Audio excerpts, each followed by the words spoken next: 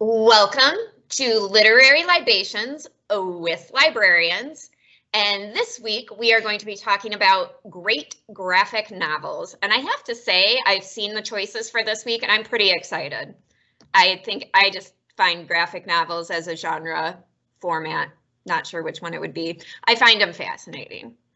As we're talking about these, if you'd like to get your hands on any of them, the first way to go about doing that would be to call your local branch of the Monroe County Library System, and any of the staff would be happy to help you find a way to get these titles into your hands. If you prefer to do it on your own, if you're interested in a physical copy, a hardcover, or a paperback, you can do those through our online catalog. The web address for that is on your screen currently. There are also some titles that are available digitally. And as we talk about our titles, they'll appear on the screen as well as the various formats they're available in. We have two digital formats available through the Monroe County Library System. The first you may hear referred to as either Overdrive or as its app Libby. And so if you go into your app store, you can search for Libby and search for Overdrive if Libby doesn't appear. And Overdrive offers downloadable ebooks and downloadable audiobooks. And we also offer Hoopla. And Hoopla offers downloadable ebooks, audiobooks, and also movies, music, and graphic novels, which is fabulous. And the nice thing about Hoopla is that there is never a wait for any of the items that you see there. So you can go in and start downloading immediately. And with us this week is me, Jennifer Graneski, the community librarian at the Dundee Branch Library. And our introductory question this week is, what was your favorite Sunday comic or just comic strip? Because I don't know if I have some of you here that are too young to remember getting out the Sunday comic in color and reading it. What was your favorite Sunday comic strip? And this was really hard, but I'm going to limit myself to one. But if nobody mentions my other one, then I'm going to circle back to me and share my second one. But I went with The Far Side by Gary Larson. There is just something, and yeah, it's only a single panel, but that man could make you laugh at the absurdity of life and some really surreal moments with farm animals with a single panel. And so I loved Gary Larson and The Far Side, particularly the one that's like on every coffee mug and t-shirt in the 90s, where it's the child going into the gifted school. And the door clearly says pull and the child's pushing on the door. Yeah, been there, done that, had my moment. So Gary Larson, Far Side for me. We also have with us this week Kristen Brown, who is a reference librarian at the Bedford branch. And what is your favorite comic strip, Kristen? So this one was kind of tricky for me because I do know of comic strips in the paper, but we didn't really do that when I was younger. And I probably should have done more research on this, but the first thing that came to my mind was Calvin and Hobbes. Does that count? Yes, that was, they were in the paper. That was going to be my second choice. Okay, Calvin and Hobbes all day long. In fact, I had a couple books from that artist, so which is why I said I should do more research, because I don't know who did it. I just know it was Waterston. Yeah, he is super interesting. See, I can be real nerdy right now and talk about him and his fights with like newspaper syndicates and trying to get it like bigger in the paper, but I won't do that. I'll control myself. 2 thumbs up to Calvin and Hobbes. Yeah, for sure. Thank you, Kristen. Also with us, we have Jen McCarty, a reference librarian at the Ellis branch. And what is your favorite comic strip, Jen? So going back, I thought of Far Side, I thought of Calvin and Hobbes, I thought of Classic Peanuts, but I always really liked Kathy, which is funny because like as a kid, like Kathy's about a businesswoman, you know, like living her life, and I don't know why that appealed to me, because obviously I couldn't relate to it in any way, but I always really liked that. And like current comics, web comics, gotta give a shout out. I love Lunar Baboon. I don't know if any of you are familiar with that one. But it's the creator of it is actually a teacher, and he suffers with a lot of like anxiety and depression, and a lot of his little strips have a lot to do with that, but they're really, really wholesome. So if you've never heard of Lunar Baboon, check him out. that's my like current favorite. But back to the Sunday mornings, yeah, I loved Kathy. Which makes me laugh because I remember reading Kathy too, and it's like her woes as like not being able to find love. You know, and here's 10-year-old me like, I feel you, Kathy. I gotcha. Gonna go eat a pan of brownies now because Kathy does it. So, yeah, good times. Thank you, Jen. Also with us, we have Jody Russ, the community librarian at the Bedford branch. And what was your favorite, or is your favorite comic strip, Jody? You guys make me feel very old, so let me just say that first. And I have to give a shout out to like my lifelong favorite because it started when I was in middle school, which is going to give you guys an indication, would be Garfield. Because, you know, Garfield has a middle school mentality, I think, and it really kind of fits well. I still have a Garfield calendar. My mother-in-law buys me a Garfield calendar every year for Christmas, still hangs on my wall in my kitchen. So big fan of Garfield. However, I'd have to say, honestly, when I was a kid, because, again, Garfield came out when I was in middle school, as did Reese's Peanut Butter Cups and Mountain Dew, probably. So I would have to say when I was a kid, I really liked The Wizard of Id. Huh. Oh, see, I don't know that one. It was a little intellectual. See, I'm old. I know The Wizard of Id. That's not saying and I like because I liked Hagar the Horrible too, actually. Oh, yes. For some reason, Hagar, He was on my list. you know, kind of cracked me up. I would say right now and now I don't remember the name of it. Shouldn't even mention it. But the one about it's different. It always has a mom and a teenage son in it, and his room's always a mess and anyway, it's very much like the life of my oldest son and me. So now I can't even remember the name of it. That one sounds familiar. I feel like I do know that one. Yeah, I'll come up I with don't know what it's called. It's not For Better or Worse, is it? Yeah, maybe For Better or Worse. Maybe that's it. Because I liked For Better or Worse because like the kids actually grew in the comic strip. Like they started young and then they did turn into teenagers and everything. Thank you, Jody. And we also have with us this week Kelly Venier, the branch technician at the South Rockwood Library. And what is your favorite comic strip, Kelly? Well, really quick, I just want to comment, Jody. So my kids are 7 and 9, and they are obsessed with Garfield, and he has his own show on Netflix. My kids also watch that Garfield show, and they're 5 and 3. So it boggles my mind. I'm like, you guys, like of all the things, they like it's Super Mario. Watching people play Super Mario video games, which I don't get that either, and Garfield.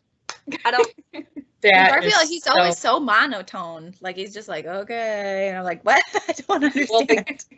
I haven't seen the new Netflix series, but the guy who used to play Garfield was Carlton the doorman from the show Rhoda, which was a spin-off of the Mary Tyler Moore show. Tyler Moore show, yeah. None of you guys remember either, probably. But I knew who the show was. I've seen the Mary Tyler Moore show, and I've heard of Rhoda.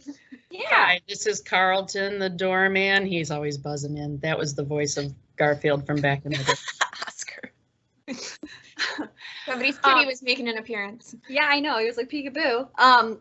So my favorite Sunday comic, and so Kristen, I'm surprised you don't remember, like Grandpa, like up at the trailer, Grandma and Grandpa used to get the Sunday paper, and that was always fun going through the Sunday comics, and then Mom and Dad got it later. But my favorite was Family Circus. I always got a kick out of that catastrophe. There was always something crazy going on there, and so I always liked them. And then, you know, who doesn't love Dennis the Menace? Oh, yeah. Oh, yeah. I do know that one.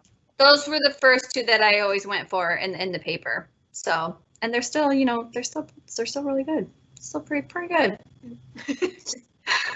And just one final shout out, when Jen mentioned webcomics, I'm just going to shout out for Strange Planet. Yes. Kyle, Pyle, Strange Planet. We also have at least one of his books in the library system. He does have two, but I don't know if the second one's in the system. But yeah, Strange Planet. I'm so glad you did a shout out because I completely forgot about him, and he's amazing. Yeah. Well, when you said Lunar Baboon, but the way you described it made me think of Strange Planet too, because completely family friendly, very funny. So sometimes warms your heart, sometimes makes you go, yep, that's my life. I feel like it's my mission to just show people Strange Planet, so I could be like, look how relatable this is, and it's hilarious. Some people don't. Some people are like, I don't compute. But then other people are like, oh my gosh, this is amazing. I'm on the amazing side. Yeah, me too. Me as well. All right, so now we're going to jump into our graphic novel discussion. And let's have Kristen get us started. Okay, so my two choices. One choice I've known about for a really long time. I had it introduced to me when I was in high school, and it's just kind of stuck with me. The other one I actually found while doing research for this topic because I was like, ooh, graphic novels. I'm not super familiar with this. Let's just kind of see what ones there are. And that's why I love doing this program. I love literary libations because 9 times out of 10, it kind of pushes me to try new things and read new books. So the first one I'm going to start with is Hey Kiddo, and it's by Jarrett Krasaska. I always remember it because there's a part in this book where his grandfather jokes with him about how they were going to name him Oscar, and that is like rhymed with his last name. So they were like, oh, that would be funny. So I think it's Krasaska, Oscar, Chris, I don't know. But so the title is Hey Kiddo, How I Lost My Mother, Found My Father, and Dealt with Family Addiction. And so when I originally picked this, I was like, this is going to be a real heavy book. I don't know, but it's a graphic novel. I'm really interested to see the artwork. The cover of it has this young guy on it. And so I just thought, you know what, let's check this out. So it is a biography of the artist and how he deals with his life over time. And so in the beginning, you learn that Jarrett's mother, Leslie, gets pregnant with him really early in life. She's like 16. And from there, it's kind of a downhill for her. She's a user, so she's addicted to narcotics, and she's in and out of jail. So she's not really present in Jarrett's life. When he's 3 years old, he goes to live with his grandparents, Shirley and Joe. And Shirley and Joe are really amazing people. Joe is super kind-hearted, and he is the parent that just wants Leslie to get better. So he keeps almost enabling her, but like he buys her a house so that her and Jarrett can live together, but they're close. And, you know, once she continues to use is when they end up getting custody. Shirley and Leslie have a really hard relationship. Shirley drinks, and when she drinks, she gets really violent and really angry, which leads me to believe that Leslie kind of dealt with that situation by turning to drugs. But his grandparents take him in and they take amazing care of him. He has a really hard time understanding what's happening with his mother. And the shot that you see now is the part where Shirley and Joe tell him, you know, you're going to be staying with us. And he doesn't really understand. He just wants his mom. So as time goes on, him and his mother have correspondence while she's in jail, and they draw pictures back and forth. And he really gets this beautiful relationship with art he develops it because of him and his mother drawing pictures. His grandparents see that and they ask him if he wants to take lessons at a local art museum. And this kind of sets in motion his love and his want of a career to do art, and he ends up turning to comics, which is what he's really interested in. And so his grandparents buy him this draft table. He takes these lessons at the museum, and he is really influenced by the instructor at the museum. There's a part in the book where he buys this how to draw comics like a Marvel artist, and his instructor tells him, forget everything you learned in that book. Like, you already have a style. You don't need to draw like anybody else. Forget everything you learned, which I think, being a former art teacher and teaching kids about art, like, I was like, yes, good for you. Like, that's so awesome. And he gets a new neighbor. He ends up meeting his best friend, Pat. And you learn later on in life that him and Pat stay friends. They're still friends today. Leslie is in and out of his life. And unfortunately, every time she comes back into his life, she's buying him things and she's giving him a birthday party at McDonald's, even though it's not really his birthday. And he ends up kind of realizing that when she's here, she's just giving him things and that she can't really give him his time. And as he grows into a teenager, he starts to get kind of angry at their relationship. There is a really pivotal moment for him, which I was like, this is amazing. Jack Gantos, who is a children's author, who, right, like, I knew, Kelly, you'd be super excited about this. He visits his school and he does an assembly, and it's when he was just doing the series Rotten Ralph. He ends up coming to Jarrett's classroom after the assembly and comments on Jarrett's cat, which is like a profound thing for him. And so I thought that was really cool because I'm a big fan of Jack Antos as an author as well. He has to go to a new school, and at that new school, he becomes the cartoonist for his newspaper. And so that's a really great part in his life. So not to give all the details of the book, it's a really great novel because all of the characters, I feel like, were part of my family, even though it's not my family, but you get to know Joe and Shirley and Leslie, his mom. And at the end of the book, he ends up finding his father, who he has no contact with since day one. And he meets his father. He finds out that he has some siblings. And so he's able to create this really beautiful relationship with his father. And he still has a really beautiful relationship with his mother, even though his mother was gone. Like, she didn't even come to his high school graduation. She was really dodgy, even when she got out of jail. But he was able to see that her addiction really was an illness, and that even though she wasn't there, regardless of everything, she continually told him, I love you. I just want what's best for you. And so he was able to still have a really beautiful relationship with his mother also. And there were times where I was like crying and I was super happy, which is, a graphic novel. It didn't take me very long to read this. I read it in an afternoon. I probably read it in like an hour, maybe less, because I just sat down and read the whole thing. It's a beautiful, beautiful story, and I think it is so relatable. The ages for it are 12th grade.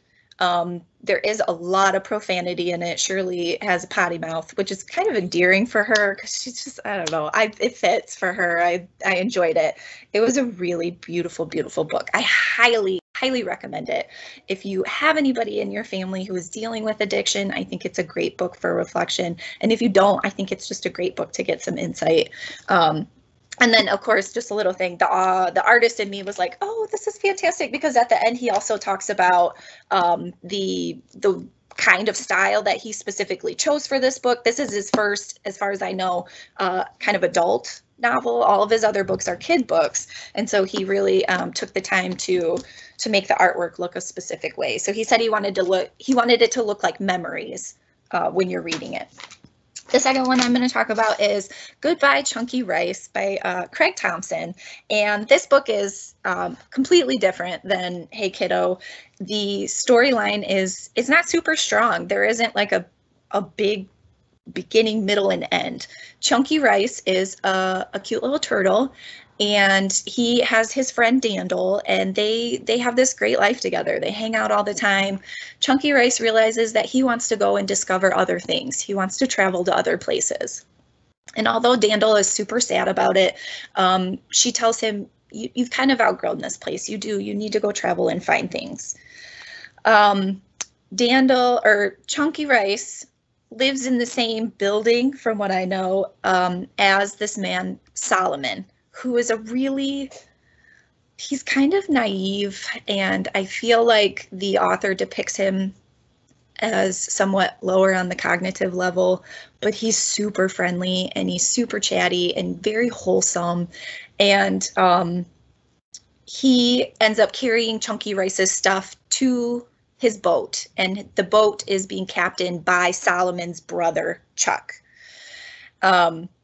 And you end up finding that Solomon and Chuck have kind of a tricky history because of something that happened with their father, and so they're not really on speaking terms.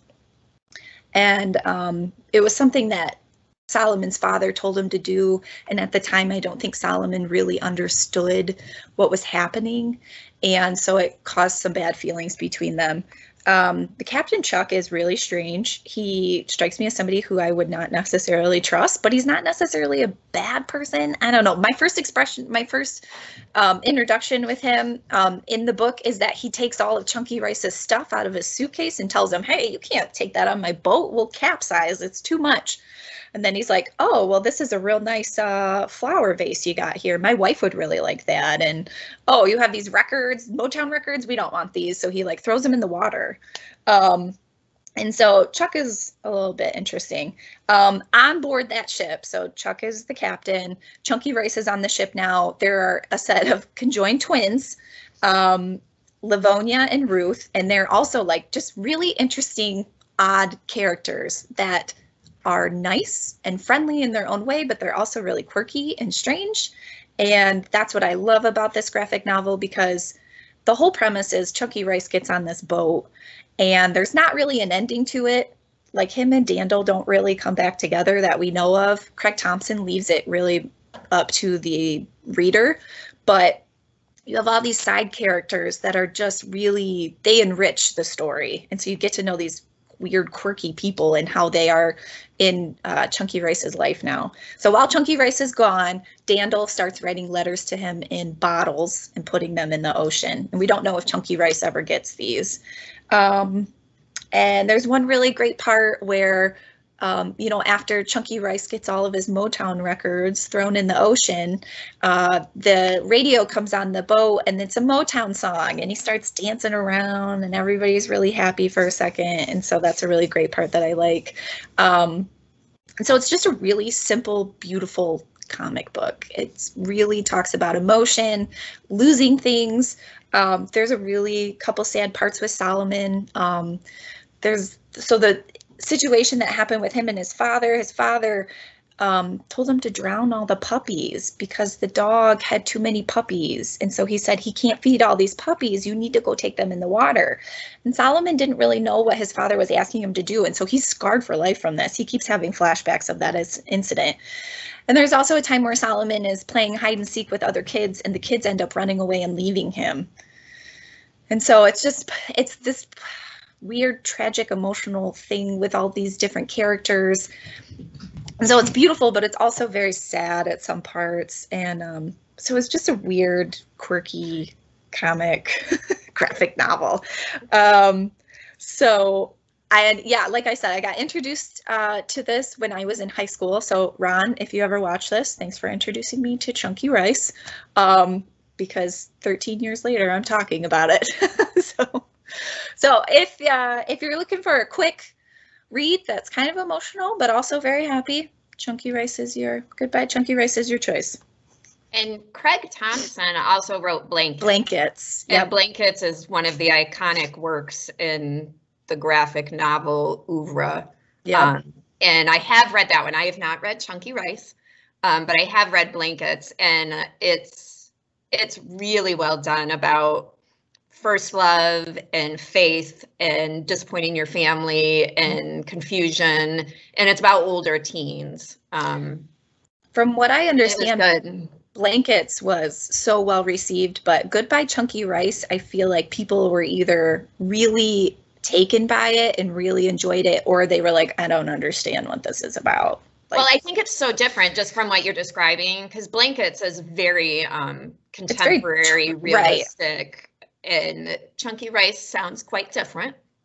So it might just be like if they went in thinking, I'm going to get another Blankets, and this author and artist said, no, I've got a different story to tell, and they weren't ready for that. Yeah. So, and also I want to second Kristen's recommendation for Hey Kiddo. It is amazing. It is. I think I'm going to buy a copy just for me. And also Jarrett as a person, he's got a great TED Talk. As a person, I just was like, oh, you are so amazing. So definitely check him out. Check that book out. Super good. Thank you, Kristen. And now let's have Jody share her graphic novel choices. Kristen's always such a hard act to follow up. So the first thing I'm going to say is I don't read graphic novels. I've read very few graphic novels, I think for like a collection development class and a, early childhood education kind of thing. I had to read one, but I generally don't pick them up. So just being inspired to get on Literary Libations this week, I went ahead and committed myself, and I ended up finding a couple. So I hope I don't offend graphic novel lovers. That's what I wanted to say about that. Because, I just don't know that much, but I went ahead and I found a couple of books that are in our system that are on timely topics, and that wasn't necessarily my that wasn't necessarily what I was looking for. Part of what I was looking for is we have graphic novels on so many different topics, and I was thinking of all the historical things that have been covered. Like, for instance, I picked up Diary of Anne Frank in a graphic novel version. There's a book on the Titanic sinking. There's a book on all kinds of different pivotal historical moments in our history that are turned into graphic novels. And so I guess I just wanted to, for one, give a shout out to those, because, you know, if you struggle to read or aren't interested in reading, or you know, just prefer that visual kind of stimulation when you are reading, those are great ways to get the facts about something that you might have to know more about, but don't necessarily want to read one of those more lengthy books. We didn't have any of those on the shelf when except the Anne Frank one, here at my branch when I went to look for these. So what I ended up picking up was two completely different stories, but very, very timely. So the first one is called A Fire Story by Brian Feiss, and it's about the California wildfires. And so these are the wildfires that raged through in 2017. And then the other one is called Drawing the Vote, and it's all about the history of voting. And so I'll go back to A Fire Story and talk about that one a little bit. So this was in October 2017, Northern California had 8,900 structures were burned, 6,200 homes were destroyed, 44 people lost their lives. One of those homes belonged to Brian Feiss, and so he and his wife woke up at 1:30 in the morning. Both of them instantly woke up. She woke up because the power went out. He woke up because he smelled smoke. They looked out their window and could see the glow. And so a couple of things that I found really interesting about this story is, first of all, the pictures really help you feel. You can see the page that I selected right there. This is after the fires were over, and he walked back into the fire zone, and that's his neighborhood on the right. Everything was gone. Everything was gone. Cars were melted. It was really pretty amazing to see those pictures. And because it's a graphic depiction of this, like that's the kind, I was thinking if I had just been reading the words, I wouldn't have really been able to feel what he was trying to get across to people. And so I feel like in this particular instance, a graphic novel setting is so very good for this.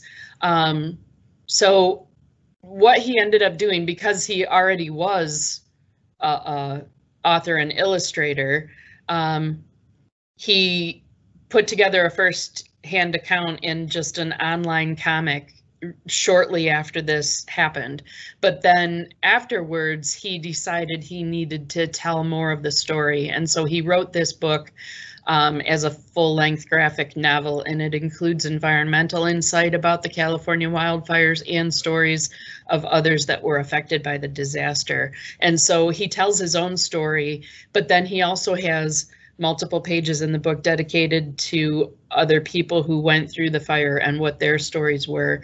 And the thing that I found really interesting is that they all talk about the things that they decided to take with them and how those things really made no sense afterwards.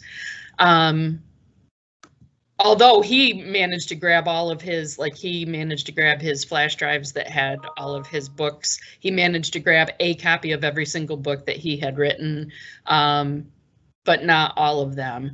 But then, you know, things like he didn't grab the videotapes of their daughters growing up. And so when they realized later that they didn't have those, it was pretty traumatic. And his wife worked for the emergency management division in the area. And so she had to go immediately from her own neighborhood burning down to emergency mode. She had 19 people on her staff and only 2 of them showed up because everybody else had already lost everything in the fire. And so they're talking about how, you know, she spent days without ever leaving her office. She spent days and days there trying to help people get the resources that they needed. And then it kind of hit her suddenly, hey, I'm one of the people that needs these resources. And so because this is still going on currently right now, wildfires destroying so much of California, even more than they did in 2017. I thought it was a really interesting way to understand more about what was going on out there. I will say there is language in this book. I mean, I guess I would be swearing too if I walked back into my neighborhood and saw everything gone, right? So, so it's not for younger kids, but high school kid, there's not a lot of language. It's just like his initial reaction when he sees everything burned. And, he tells about how he tried to help neighbors get out and all kinds of other things. So it's pretty amazing. But anyway, I would recommend it as a way to understand part of what's happening out there and a way to fully, more fully feel what they're actually going through. So it was definitely really interesting. And my second title, Drawing the Vote by Tommy Jenkins. So Tommy Jenkins is a professor at a college in North Carolina, and he teaches incoming freshmen mostly. And so he said that he was always taught by his parents. He has always voted because he was taught by his parents how important it was, and he just did it because they wanted him to do it.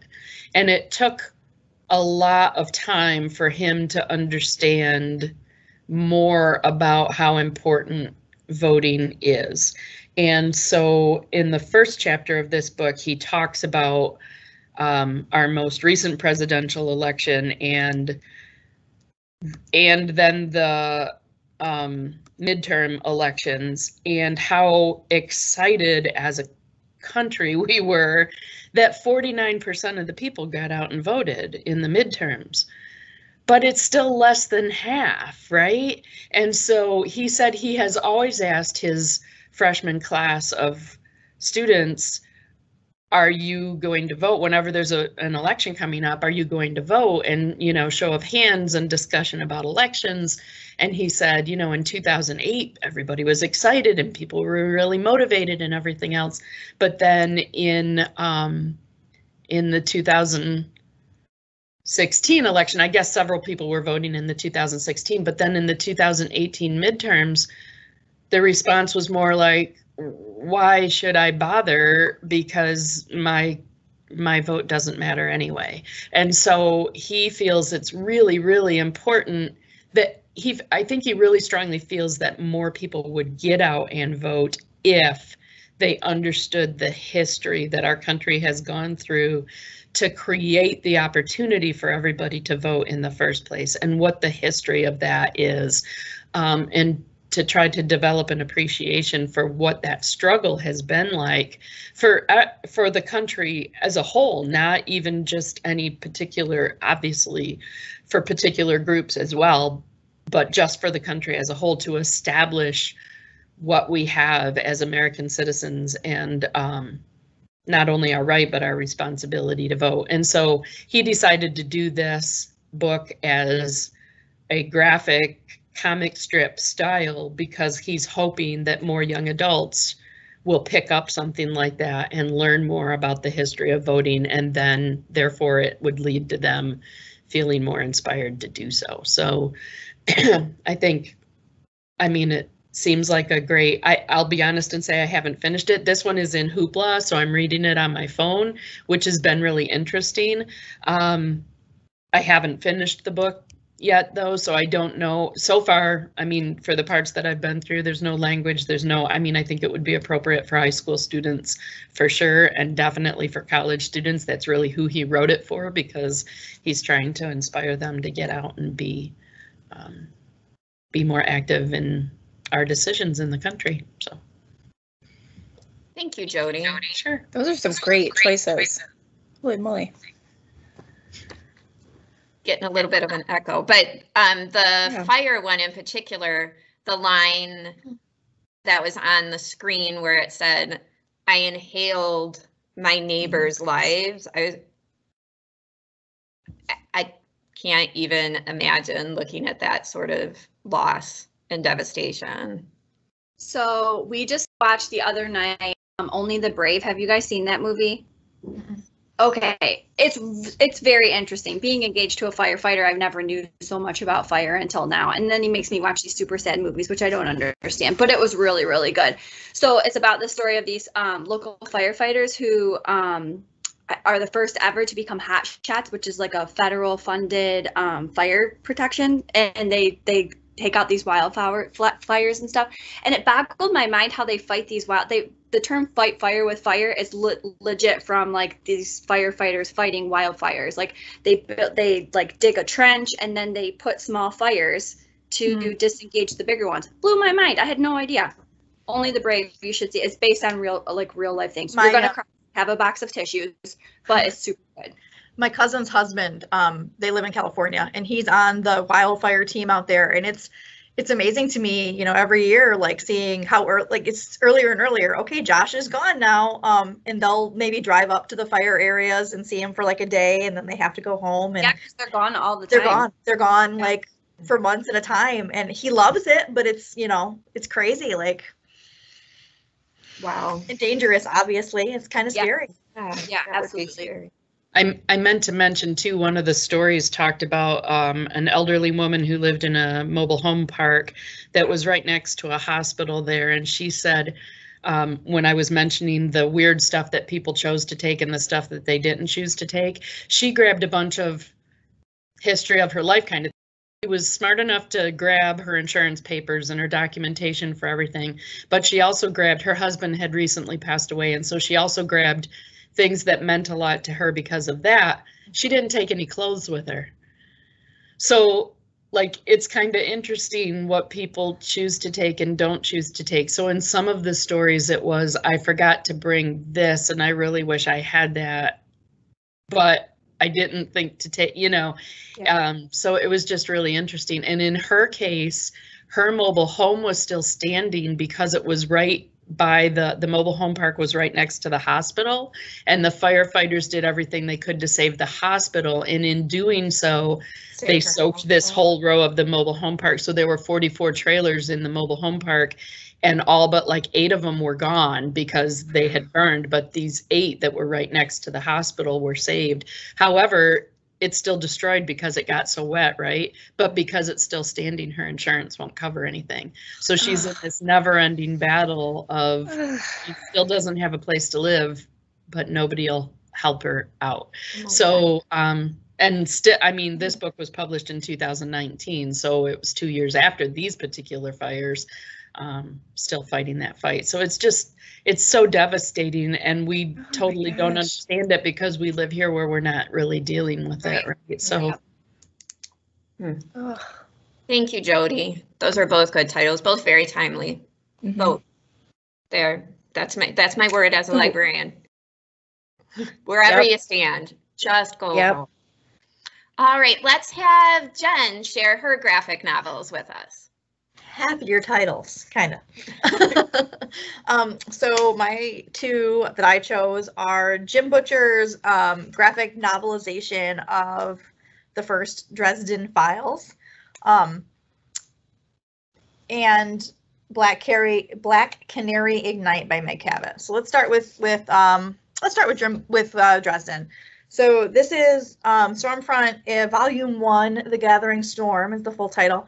And it is a graphic novelization of the popular Dresden Files. I've talked about Dresden before. It's one of my favorite series. I've actually been rereading them, and I'm up to book like 13, I think. The most recent book came out, and I decided I needed to reread them all before I got to it. So that's been my goal for the last couple of months. And I love them. I love them. So it's happy. So the Dresden Files, this covers the first half of the first book. So if you're not familiar with Dresden, he is a wizard. He's a wizard for hire. He's basically kind of like a PI. And I enjoyed, as much as I've loved the books, the graphic novel is kind of fun because you get, you know, actual imagery of some of these people. On the picture that's on your screen right now, the character with the sword, his name is Donald Morgan. And he is a warden of the White Council, which basically means he's like a wizard cop. And Dresden has done some stuff in his past, and Donald does not trust him at all. And so he's basically kind of following him around in the beginning of the story, looking for reasons to prove that he's still a bad guy. And then you also have one of my favorite characters in the whole series, Bob the Skull. He shows up there, and I love being able to just actually see Bob because I don't picture him that, like, I obviously know the skull. He's basically a spirit of intellect that lives inside this skull. And so he's kind of like Dresden's like magical tutor in some ways. He knows, you know, thousands of years of magic, and he can kind of help him do things. But he's also a really funny character in that he's basically a spirit. He's a spirit of intellect. He lives inside of a skull, which is entertaining. But he helps Dresden like do potions and stuff, and he is obsessed with romance novels. And this skull sounds funny. Yeah, he's a little pervy. He's a little inappropriate. Like, and so in this panel, he's trying to convince him to make a love potion, and Dresden has no interest in that whatsoever. But of course he does it, and things go wrong with that, which are entertaining. But I really enjoy this book. It covers about the first half of the first novel. So if you've read the Dresden Files, it's nothing new. There are a couple of standalones. There's one called Welcome to the Jungle that takes place before this. It's not duplicated in just the standard print anywhere, but this one is basically a retelling of the first book. But it's fun to see kind of how he, I don't know, it's just seeing the actual visual representation of these characters that like I've been spending an insane amount of time with. In the first book, there is what he refers to as a toad monster. And it's kind of funny because, I don't know if we can see it, I should have shared this one. I didn't picture it like this at all. But then like when I'm reading through this, I'm like, oh, yeah, that makes sense. That's exactly how he described it. That's not how I pictured it, but that works. It's just fun. It's just fun to see this kind of dark noir-esque character. He's a PI, but there's also magic. It's definitely a fun read, and it's a good introduction to the books. Like if you're not really sure, hey, do I want to read, do I want to dedicate a ton of time to reading all the Dresden Files? Well, hey, you can do it in graphic novel form, and it's going to go by a lot quicker. My other book is Black Canary Ignite, and it's by one of my favorite authors, Meg Cabot. This is her first graphic novel that she did with Kara McGee as the illustrator, and it's a updated telling of Black Canary, who's a DC superhero. So in this version, the main character's name is Dinah, and she's a middle schooler. Like her big concern is she wants to win the Battle of the Bands with her best friends. She also wants to join the Junior Police League, and her dad, who's a cop, is like, no, we live in Gotham City. It's not real safe. You're not going to do this.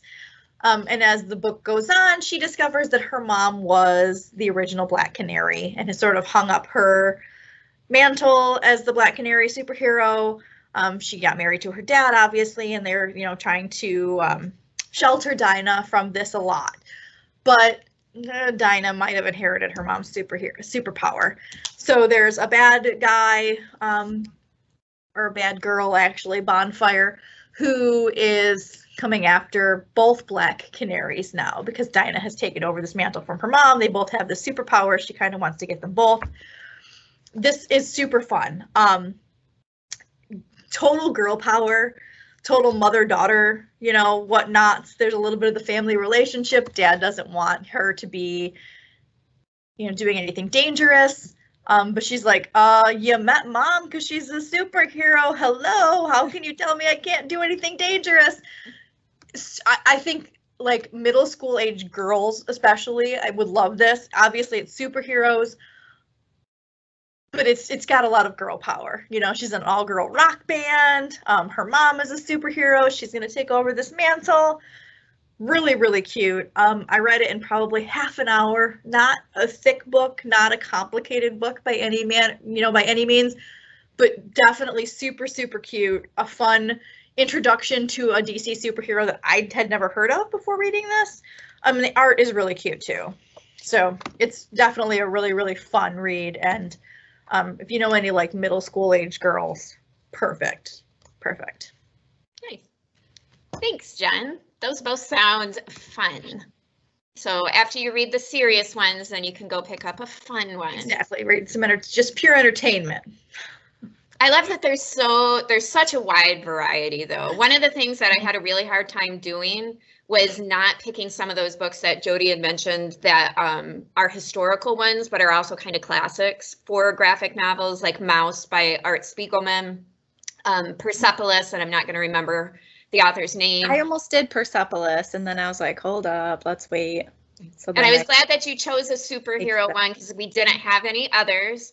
And I've been debating about Watchmen because that's kind of one of the early, hey, superheroes are great, was but right they're up also there for me. I considered Sandman and was like, Yeah. oh, man. I was going to do The Witcher, but then I was like, I feel like that's a cop-out because I feel like also, Witcher fans, like if you go right to the comic and you didn't read the books and you don't know about the video games, you should probably stop talking. I also wanted to do like there's like Jody was saying, there's also a bunch of like classics. So like there's Shakespeare, which graphic novel is the perfect form for that. Yeah, graphic novels. There's something for everyone in graphic novels. You love knitting, there's probably a graphic novel. Zombies, there's probably 1,000 graphic novels with zombies. Zombies knitting, let me do some research. I bet you it's out there. It could be a thing. Thank you, Jen. All right, Kelly, go ahead and share your graphic novels. Well, mine are, I'll start with the good one first because I have a real lighthearted kids, really nice one. And then I have a real like, whoa, all right, well, that's intense. So the first one I'll start with is El Defo by C.C. Bell. It's a memoir told in graphic novel format. And I love this graphic novel. And it's one of my favorite graphic novels to introduce to kids to get them kind of the idea of it. It's the story of C.C. Bell. When she is 4 years old, she contracts meningitis and she becomes deaf. And so she goes to a special school for hearing impaired children. And the book starts with that little backstory, but it really starts her first day of school in first grade because she's now in a school with kids who all have their hearing. There's not a separate class for the kids who are hearing impaired. And it's the 70s. So she has a phonetic ear, which is a huge box on her chest, and then she has the earphones that go in her ear. What I love about this book and why I think it's so great for kids is the illustration. She uses rabbits to tell her story. And I always ask the kids, like, why do you think that she used rabbits? And it takes them a little while, but then they're like, oh, because of the big ears. They have the long ears, so it's obvious, right? So she obviously is going to struggle with her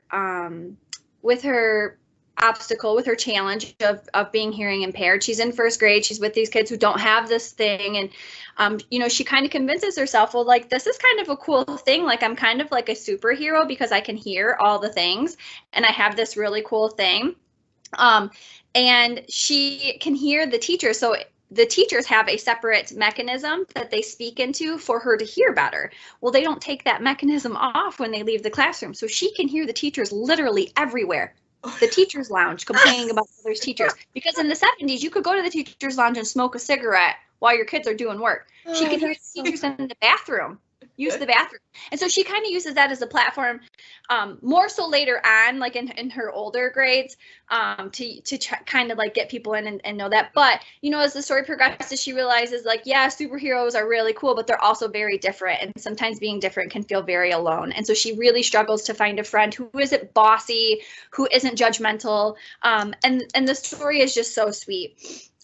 She does a lot, C.C. Bell does a lot of interviews about the story, so I highly recommend going and listening to some of those and just listening to her story outside of the graphic novel, because I love graphic novels. Like, I love being stimulated by the illustrations and seeing, like, especially the remakes like Harry Potter, how you would interpret that, or like Jen said, the Dresden Files. So, like, but hearing the separate story, you can't put everything into a graphic novel, right? You can't be so detailed.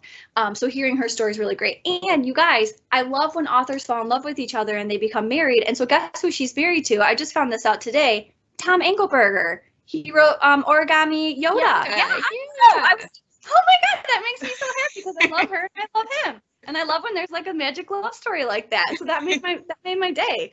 So Origami Yoda, if you haven't read him, you should read that too.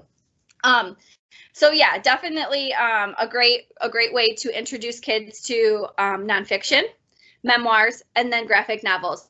One of the things too that I like in here that she really highlights is the different ways of narration in the graphic novel, right? Like, she does a really good job of the thought bubbles, what the characters talk, or those are the characters conversing versus just the narrative at the top. And so that's another thing that I think is great about that book for kids who are just starting out in that genre.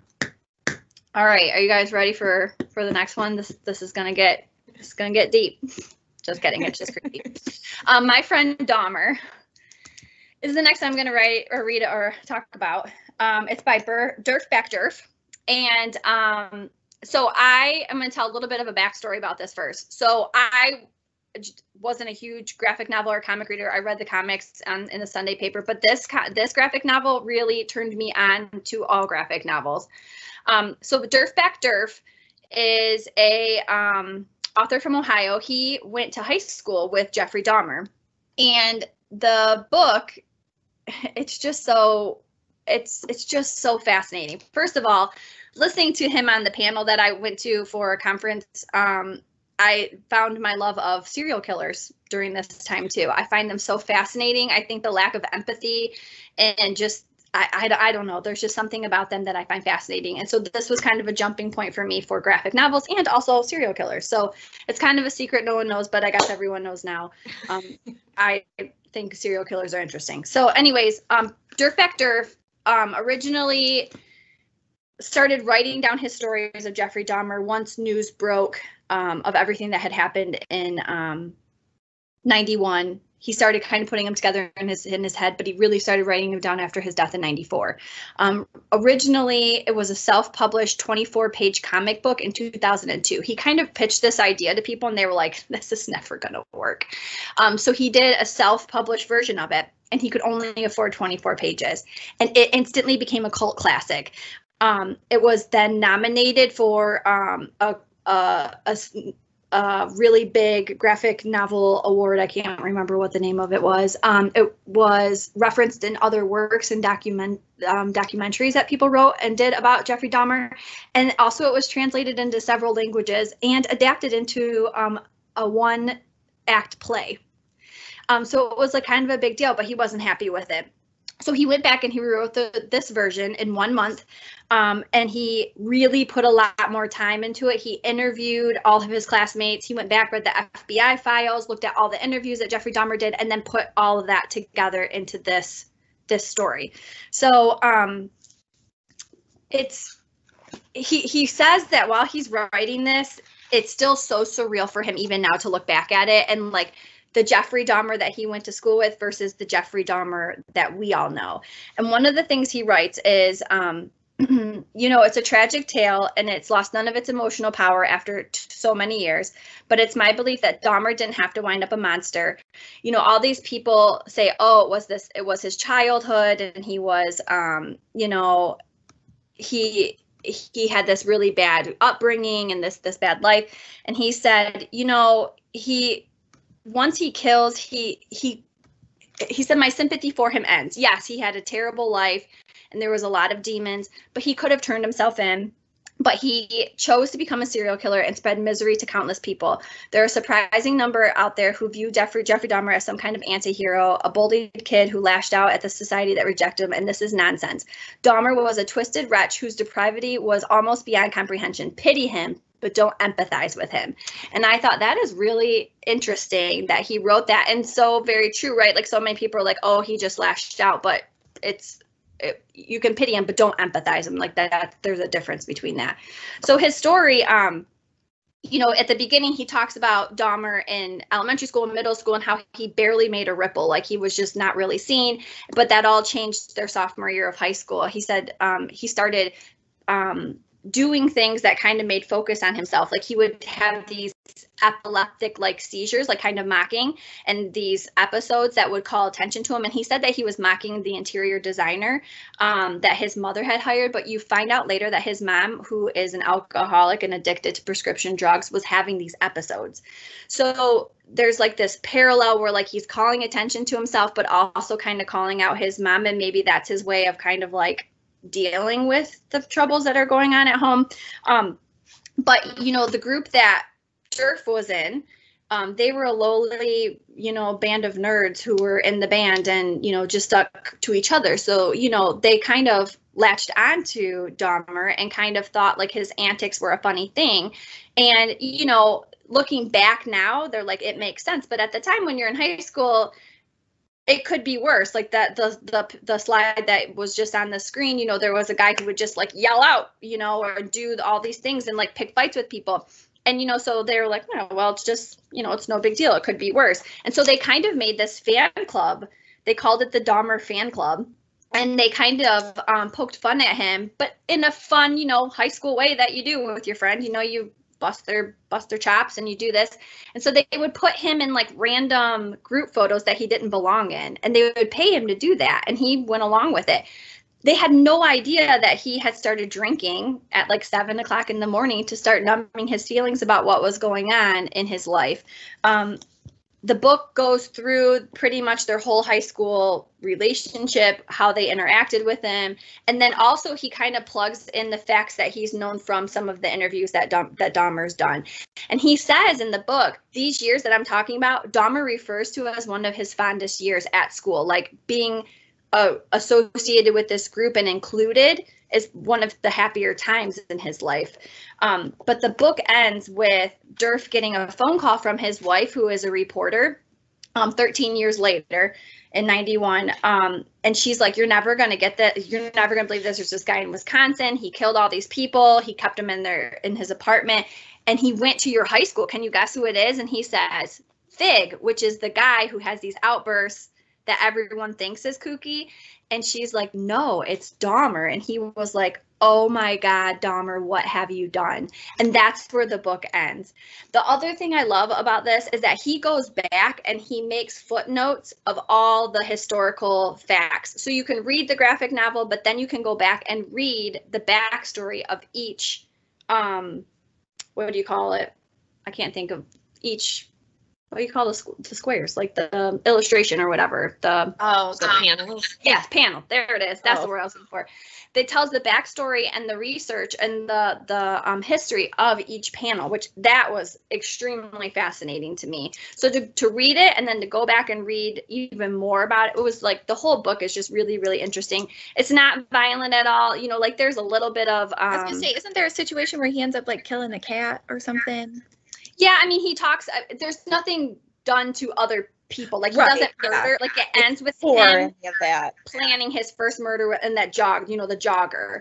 They do reference, like, his sexuality, how that must have been hard growing up as a homosexual teenager, you know, and that his struggles and his demons, and how he kind of dealt with that. But, yeah, they do make some reference to him, you know, taking some of these animals and dissecting them and killing them and torturing them to kind of set, you know, what's going to happen. Right. So the book is so interesting.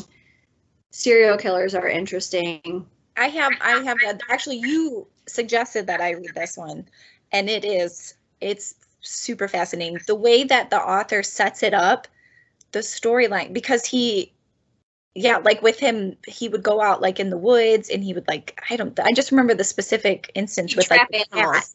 But then like it shows him doing that, or like he went for like a drive, but then it shows him like back at school. And so you're seeing how he's like putting on this face at school, but at home things are just falling apart, and you get that parallel.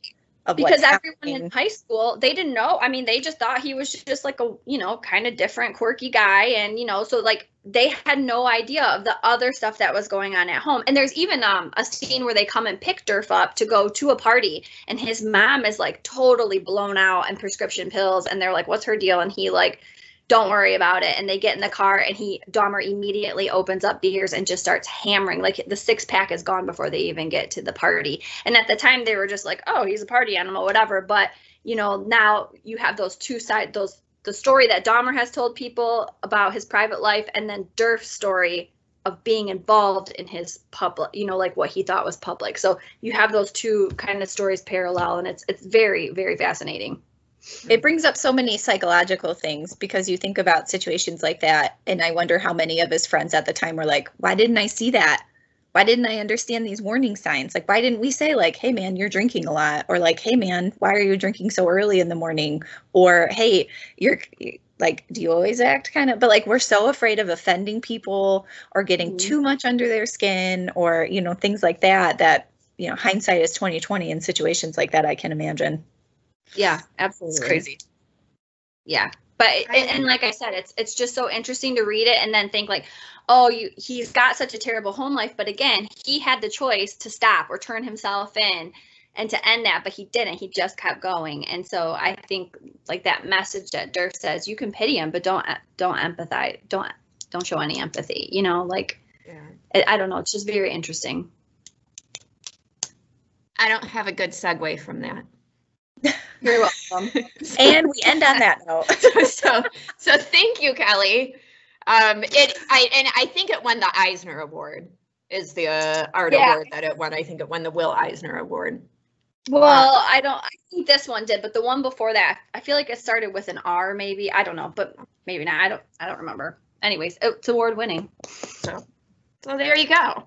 If you need your true crime fix, which I do like me a good true crime podcast, I still haven't picked this one up. I don't know. It just not quite there yet. I prefer my horror to be made up.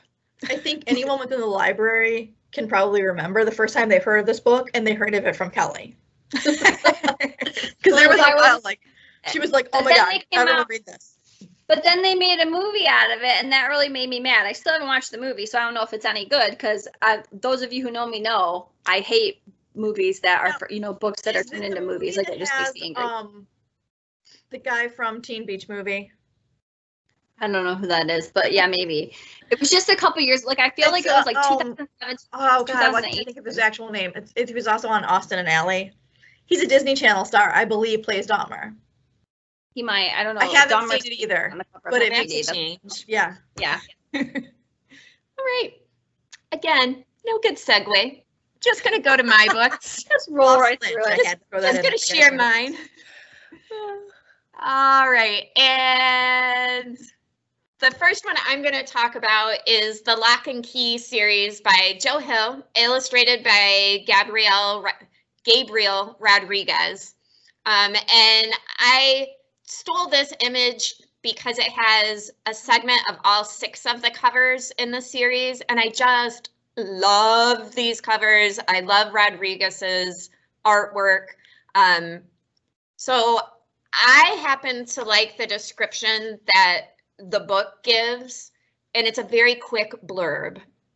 So Lock and Key tells of Key House, an unlikely New England mansion with fantastic doors that transform all who dare to walk through them.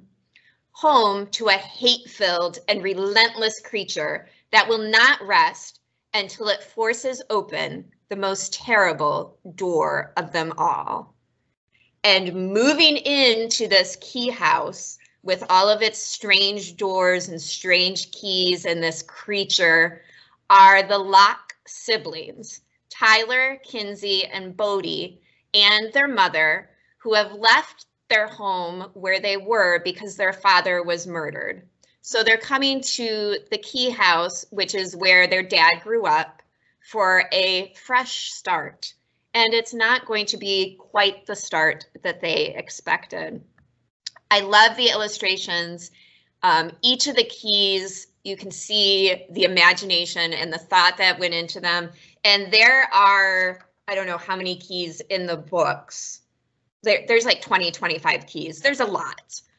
Just a few of them, the Anywhere key, the Ghost key, the Harlequin key, my personal favorite, the Teddy Bear key, bum, bum, bum, bum, Teddy Bear key. And the illustrations are amazing and detailed. The head key, which is the only one I'm going to talk about because it's one of the central keys, and I think you see it in the first book. The head key gets inserted into the base of your neck. And then in the book, and I keep saying in the book because there is also a Netflix series now based on Lock and Key. The series is great. I happen to love the graphic novels better, but the series is also well done. And then in the book, your whole head like flips open and you can peer down into someone's head. And that's what you see on the screen right now. You're looking at Bodhi's head, and so it has your imaginations and your wishes, and it has memories, and it has also things like your anger or your sanity or your love. And the really wild thing is that if you can figure out which one is your anger, you could just reach in there, pluck it out of your head, and remove it entirely and not have access or experience that emotion again. Or if you want to get really wild, you can take it out of your head, hang on to it, use the head key in somebody else's head, and then put your anger in their head. Imagine the possibilities that could happen with that. I just think these illustrations are amazing. You can see Tyler up there with that soldier figure behind him and the power and the warrior that he wishes to be. It's great art. It's a great story. You learn throughout the 6 books, you learn about the history of the house, why these keys exist. There is an overarching explanation for it. It's just great. I think I mentioned this in the past. You know, if you need another thing, like Joe Hill is Stephen King's son, I think he's an amazing author in his own right. I do want to emphasize the television series kind of veers, I would guess, towards PG-13-ish. There's definitely violence in there. The graphic novels are really violent.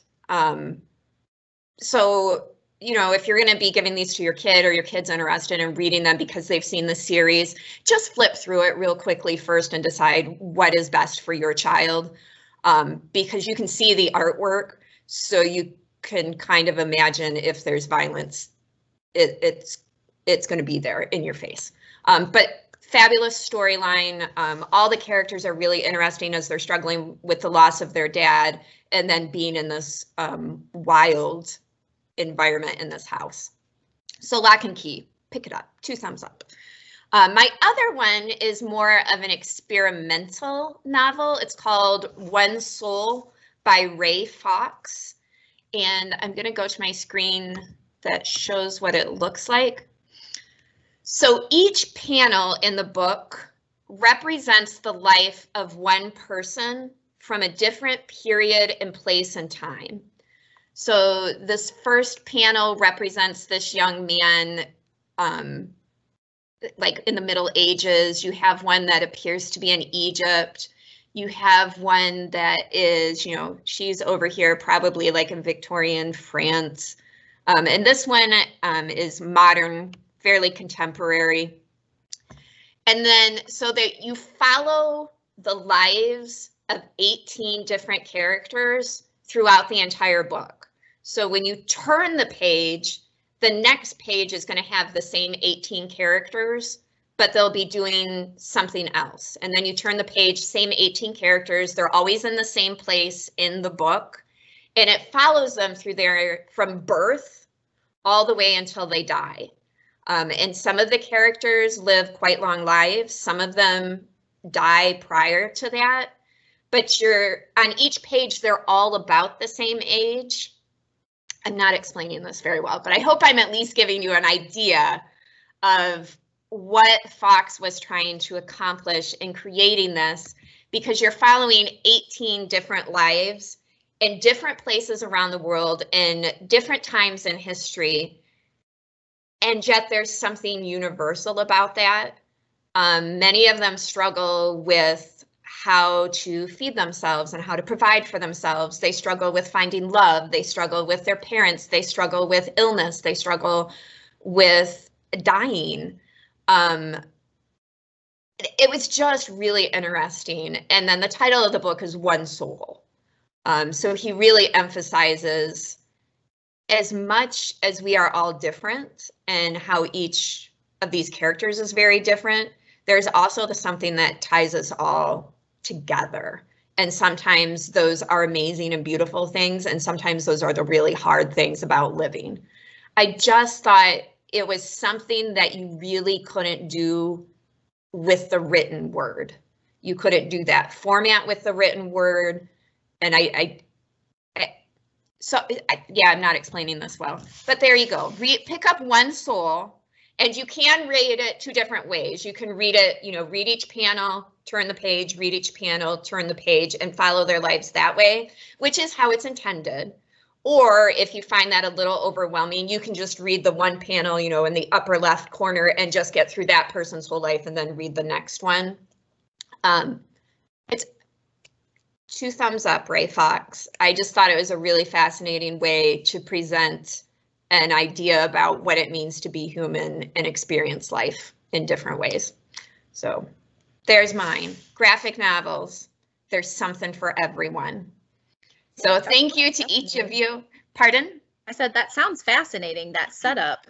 It really is, and it's a very quick read. You know, I think like so many of these, you're going to get it done in probably about an hour or 2. So you're absorbing all of that, and then you can kind of sit with it, and particularly this one, you can sit with it and think about it. If it's lock and key, you're just going to go through and find out what happens next. And I think that's like the best thing about graphic novels is they are quick, but that doesn't mean that they don't. I think a lot of them, they stay with you. Because not only do you have that story, but you have the images. And so like you're able to, like Jody was saying earlier, especially historical stuff, maybe I don't want to read a 300-page book about the Titanic, but I can read a, you know, graphic novel in half an hour, and I've learned a ton of stuff, and it stays with you.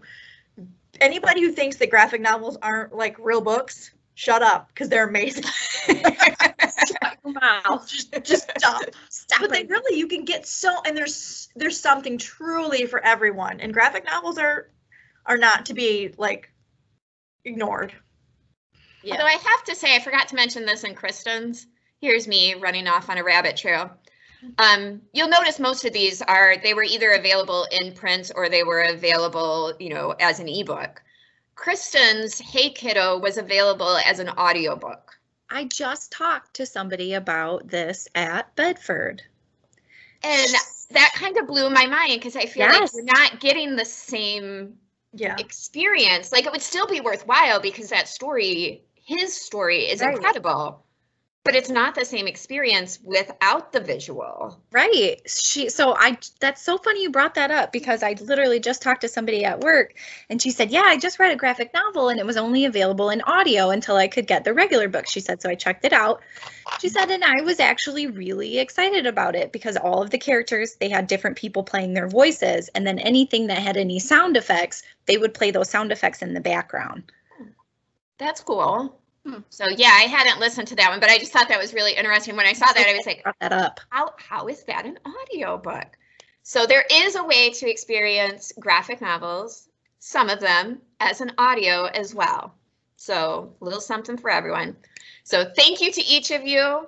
Thank you to those of you who listened. And next week is Banned Books Week. So we are going to be sharing some of our favorite books that have been banned. So join us for that, and I hope you all have great weeks, and we'll see you next time. Bye. Bye.